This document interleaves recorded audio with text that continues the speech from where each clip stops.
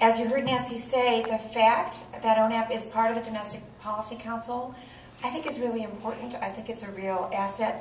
Again, in week 6, I've been able to observe already how important it is that the work that's going on HIV and AIDS and on implementing this strategy that we put forward connects to the other domestic policy work that's going on. We have the whole team that's working with HHS day in and day out on implementing the Affordable Care Act, for example. We have a team of experts working on disability policy. We work on civil rights policy issues, all in the Domestic Policy Council, and these things are not unrelated to each other. In fact, they're deeply interconnected with each other, and it seems to me that we not only strengthen our work on HIV and AIDS, but we also strengthen our work on civil rights, on health in general, on other issues, because these things are interconnected. And one of the things I've learned, I'm new to this job, and I'm not new to the White House. I've been here now. I started the day after the inauguration as the President's Director of Intergovernmental Affairs, managing his relationships with state, local, and tribal governments. What I've learned, among the many things I've learned in this place, is how important it is to make sure our work is really integrated, to make sure that we are doing a good job of not leaving any resource on the table in advancing our incredibly ambitious goals for this country. And so I've gotten to know the ONAP team. I worked very closely with James Albino. I kind of snuck him onto my team a little bit when I'm working on Puerto Rico issues, because HIV and AIDS is a pretty important issue on Puerto Rico, and I had the honor of being the co-chair of the President's Task Force with respect to Puerto Rico. I know a fair amount about the team, and I know how ambitious the goals are that we're seeking to accomplish, and I'm excited about it. And I'm thrilled that you're here, and I'm thrilled to be a part of it. I am also thrilled that you were spending today on women and girls and HIV and AIDS. I'm a mother of daughters, so it is especially important to me. We understand that there are unique challenges facing women and girls in this field, and we're going to be shining a spotlight on some of those challenges on March 14th. We're going to use that day of national observance of the issues facing women and girls to really focus on HIV and AIDS, and particularly the intersection of the spread of HIV/AIDS, violence against women and girls, gender-related disparities in the United States, but also globally. It's important work, and I'm incredibly grateful that you're concentrating on it today. And again, I'm really sorry I missed that last panel. And just since part of my purpose here is to talk to you about this work, but also to make sure that we get to know each other a little bit, I should say that I'm new to the Domestic Policy Council. I'm not new to these issues. They've never been my particular area of expertise. Before I came to the White House, I managed the public policy portfolio at a civil rights organization called the National Council de la Raza. I see one of my earliest colleagues, Miguel Gomez, in the back of the room there. We worked together. It was more than 20 years ago. I'm sorry.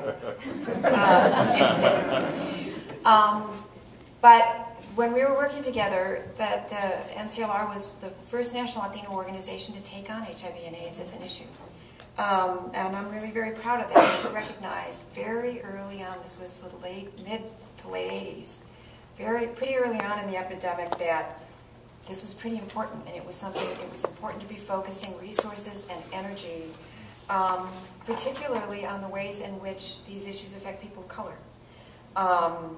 And I remember working on the immigration exclusion for HIV and AIDS, and I remember dealing with the aftermath of that vote. And I remember witnessing the incredible harm that it caused over years and years and years.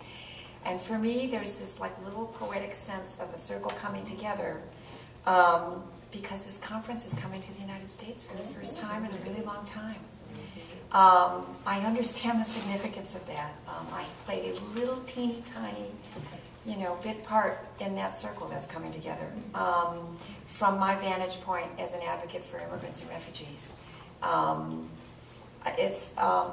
To me, it's a signal that while we have so much work to do, and it's enormous work we still have ahead of us, it's also important to reflect on and celebrate how far we've come in that period of time.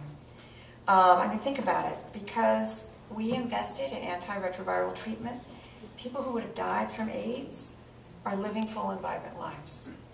because we develop new tools, more and more mothers are giving birth to children who are free from this disease, who wouldn't have been even 5 or 10 years ago.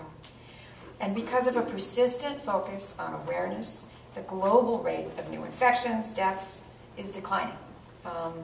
So it is possible to say that we are winning this fight. We intend to win this fight, but we also get this fight isn't over, not by a long shot. Not for the 1.2 million Americans who are living with HIV right now, not for the Americans who are infected every day. This fight isn't over for them. It isn't over for their families. It isn't over for their communities. Obviously, it isn't over for anybody in this room. And it isn't over for this president. The rate of new infections may be going down elsewhere, but it is not going down in the United States. The infection rate here has been holding steady for more than a decade. You don't need me to tell you this, right? This is why you're here. There are communities in this country being devastated by this disease, with new infections among young, black, gay men when they increased by nearly 50% in 3 years. This battle isn't over. We need to do more. When Latinos are dying sooner than other groups, when black women feel forgotten even though they account for most of the new cases among women, this battle isn't over. There's a lot more that we need to do. So you heard Nancy talking about how important it was to hear the president speak out on World AIDS Day.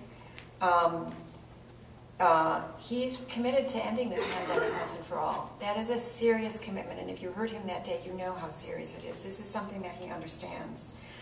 This is something that he's committed to. Secretary of State Clinton is obviously also deeply committed to it. And we also know this is something that while this government can do a lot, we also know that we can't do it alone.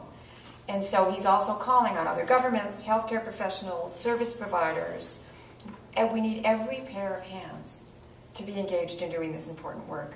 If we're going to create this, ambitious goal of getting to an AIDS-free generation, that's our work, that's the government's work, but it's the work of many, many more. And again, I'm really grateful for the work that you're doing and making sure we leave no resources on the table, no assets on the table, no pairs of hands idle in achieving this goal. So it's important that we put together this important framework for action, the strategic plan on HIV and AIDS, a first of its kind. That's the blueprint that's guiding our work overall. And then the short-term plan, as I'm sure you know, is the federal budget. And as you know, there are important investments in this next budget on HIV and AIDS.